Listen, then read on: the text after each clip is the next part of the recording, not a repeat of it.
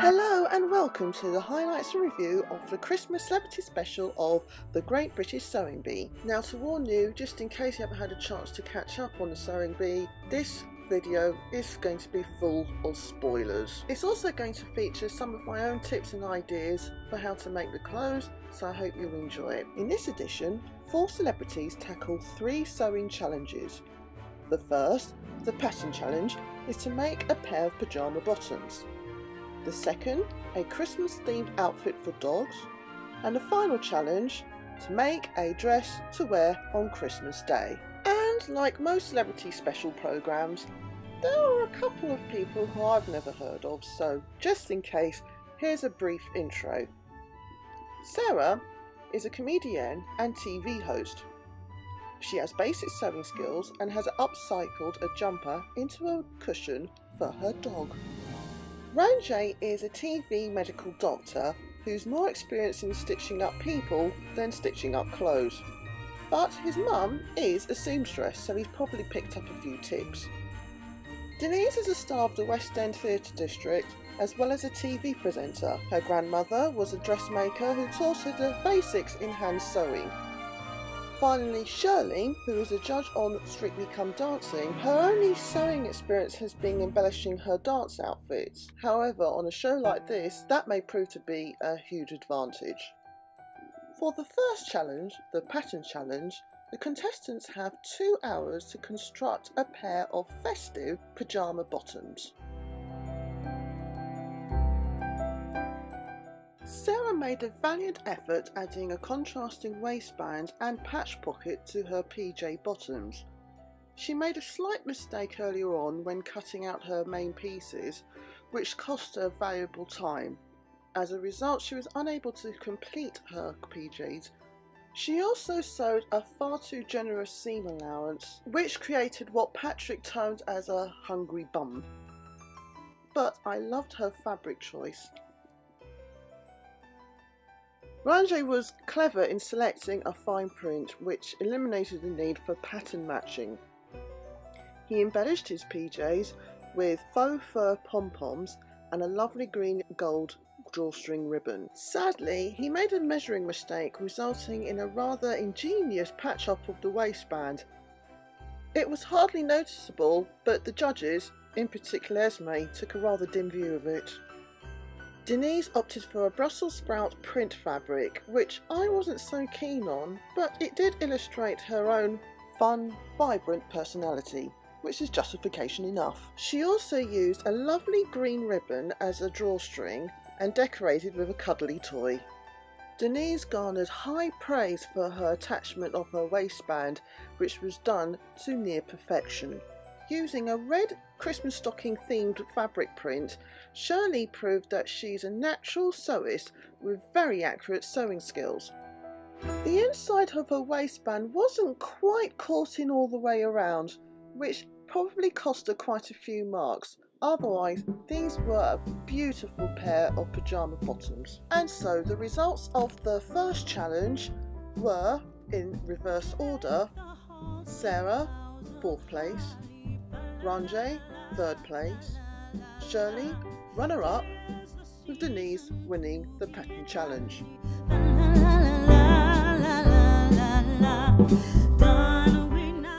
This little treasure is called Sammy, and he introduced the next challenge, which is the transformation challenge.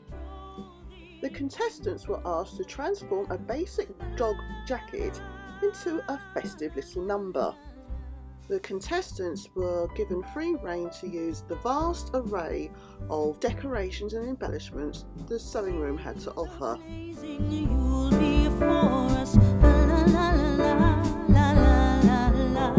Strike the harp and join the chorus. Follow me in bed. Sarah's transformation repurposed a straw basket which she used as a dog sleigh of sorts. She used various decorations to achieve her desired look.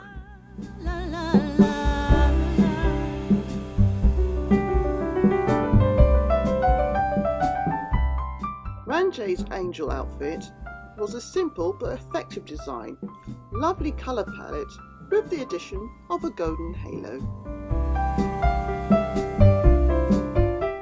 Denise's dog jacket was embellished with a super dog hero cape and supplemented with reindeer style headdress and coordinating paw socks. Shirley's fun dog outfit was adorned with lots of bells, sewn on embellishments, a cuddly toy, and including a rather fetching face mask. The results of the transformation challenge are: in 4th place, Ranjay with his angel outfit. 3rd came Denise with her superhero dog outfit. Runner-up Sarah with Santa's little helper. And the winner, Shirley, the Jingle Jangle outfit.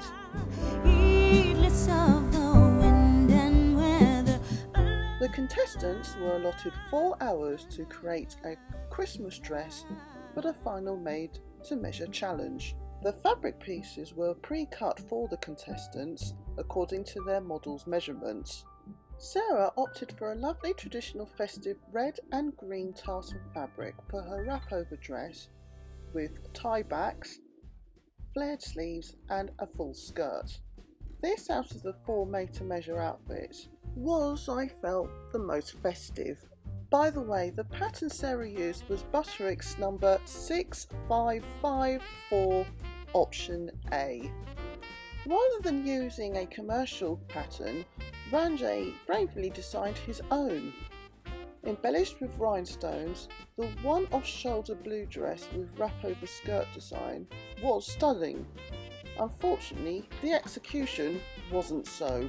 Again, Ranjay made crucial measuring mistakes, resulting in a dress that was almost indecent. Raj wanted to create a head-turning dress. His concept was for his model to visit her other half's parents for the first time, for her to walk in and all the family members to turn around and ask, "Who's that?" Well, the concept kind of worked, but for all the wrong reasons.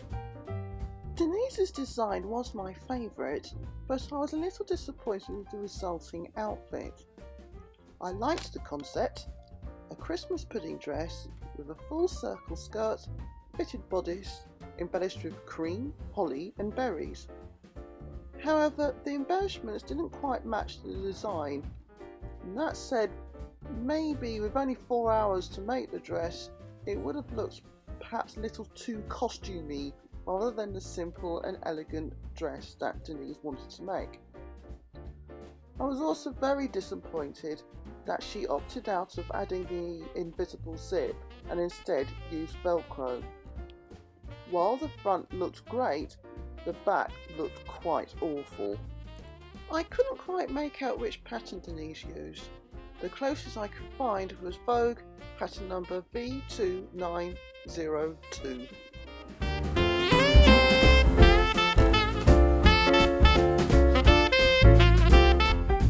My overall personal favourite was Shirley's, whose outfit was very well made. You would never know that this is the first dress that she's ever made. A beautiful red dress elegantly embellished at the waist with a fluted edge skirt and wrap-over bodice. The pattern is a sleeveless version of Vogue number V8379 version A. The results of the made to measure challenge in reverse order are: 4th place Ranjay, 3rd place Sarah, 2nd Shirley, with Denise winning the overall competition. Her Christmas pudding dress deemed the garment of the week. Did you watch the Christmas special of Sewing Bee? What did you think of the results? Please comment below. And just to let you know, I will post the highlights and review of the New Year's special soon. So until then, Happy New Year and thanks for watching. Happy sewing!